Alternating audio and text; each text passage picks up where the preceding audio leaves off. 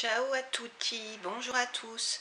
Aujourd'hui, je vais vous parler d'une coutume, d'une habitude qu'on a en France au moment des fêtes de fin d'année.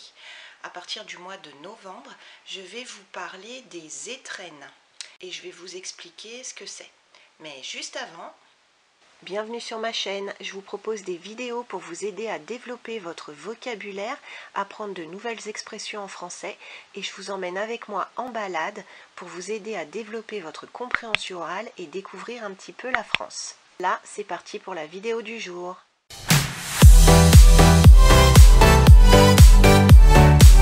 Déjà, qu'est-ce que ça veut dire les étrennes? C'est une façon de remercier des personnes qui nous ont rendu service tout au long de l'année avec une gratification. Une gratification, c'est comme un pourboire qu'on donne au restaurant. Quand on va au restaurant et qu'on est content du service et de ce qu'on a mangé, à la fin du repas, on paye le repas et on peut laisser quelques pièces sur la table. Ça s'appelle le pourboire. Ça montre qu'on a été content du service donné. Et donc les étrennes, ça se déroule en fin d'année à partir du mois de novembre et jusqu'à tout début janvier. Et ça ne concerne que certaines catégories de métiers. Ça concerne les pompiers, les éboueurs, ce sont ceux qui ramassent les poubelles. Le facteur ou le postier, c'est celui qui vous amène votre courrier. Ça, ce sont les trois catégories principales.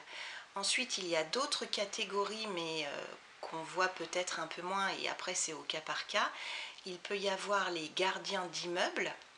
Il y a aussi la femme de ménage et éventuellement l'assistante maternelle, c'est-à-dire la nounou, la personne qui s'occupe de vos enfants lorsque vous allez travailler. Alors, comment ça se passe concrètement les étrennes? On va prendre l'exemple des pompiers. Les pompiers viennent chez vous en tenue, donc en tenue bleue, pas celle qu'ils mettent pour combattre le feu. Ils viennent taper à votre porte, ils sont plusieurs, et vous leur donnez la somme d'argent que vous voulez. Alors ça peut être 1 euro, 2 euros, 5 euros, 10 euros, plus, c'est comme vous voulez. Vous donnez l'argent en espèces, c'est-à-dire que vous donnez des pièces ou des billets. Les cartes bancaires et les chèques sont interdits. Vous n'êtes absolument pas obligé de donner de l'argent, c'est seulement si vous voulez. Et en échange de l'argent que vous donnez aux pompiers, les pompiers vous donnent un calendrier. Donc ça, c'est le calendrier des pompiers. C'est vraiment un calendrier fait par les sapeurs-pompiers. Et ils mettent toujours des photos d'intervention. Vous voyez, quand ils ont combattu le feu, ils mettent des photos. Une fois que vous avez donné l'argent et que les pompiers vous ont donné le calendrier en échange, ils vous donnent également un reçu, c'est-à-dire un petit papier sur lequel ils notent votre nom, votre ville, la date et la somme que vous avez donnée. C'est la preuve que vous avez donné de l'argent aux pompiers. Maintenant, on prend l'exemple des éboueurs, les personnes qui récupèrent les poubelles. C'est exactement pareil, ils viennent en tenue avec leur gilet fluo, ils viennent taper à votre porte et vous leur donnez la somme que vous voulez. Toujours en liquide, eux aussi vous donnent un calendrier. Alors attention, dans certaines grandes villes comme notamment Paris, Nice ou Lyon, les mairies interdisent aux éboueurs de venir sonner chez les gens pour demander de l'argent en fin d'année. Je suis très curieuse de savoir si cette coutume des étrennes existe dans votre pays. Alors surtout n'hésitez pas à dire dans les commentaires si certaines catégories de métiers viennent sonner chez vous en fin d'année ou en début d'année pour recevoir des pourboires. L'autre exemple, c'est avec le postier ou le facteur, celui qui vous apporte votre courrier tous les matins dans votre boîte aux lettres. Alors lui aussi, il vient sonner chez vous. Vous lui donnez la somme que vous voulez, toujours en liquide, et en échange, lui vous donne un calendrier ou un almanach. On appelle ça l'almanach du facteur. Et généralement, c'est le calendrier qui est préféré par les gens parce que le facteur arrive avec plein de calendriers différents, avec des petits chats, des petits chiens, des fleurs, des paysages. Et en fait, c'est vous qui choisissez le calendrier que vous voulez.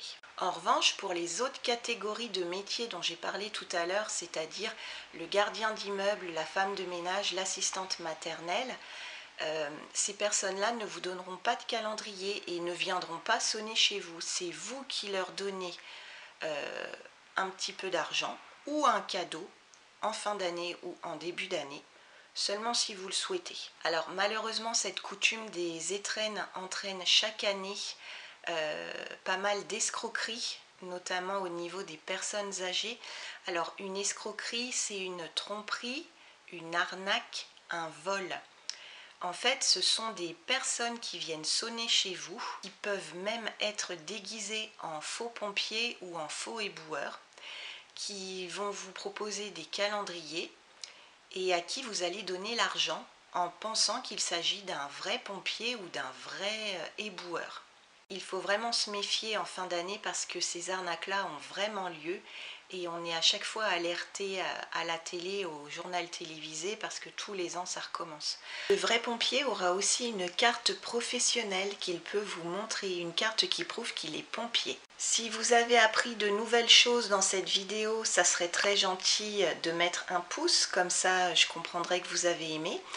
Pensez à vous abonner si vous ne voulez pas louper les prochaines vidéos. Et moi je vous dis à très bientôt. A presto, ciao ciao.